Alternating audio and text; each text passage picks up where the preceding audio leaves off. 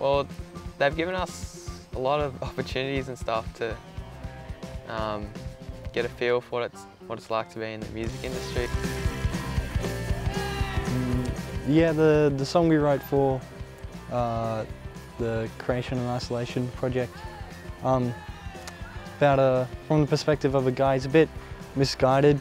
I don't know, he thinks that lockdown's pointless and that we should just all get on with our lives and all get infected. But by the end of it, he realizes, you know, you got to lock down, you know, like flatten the curve. Yeah. Really knew what he was doing.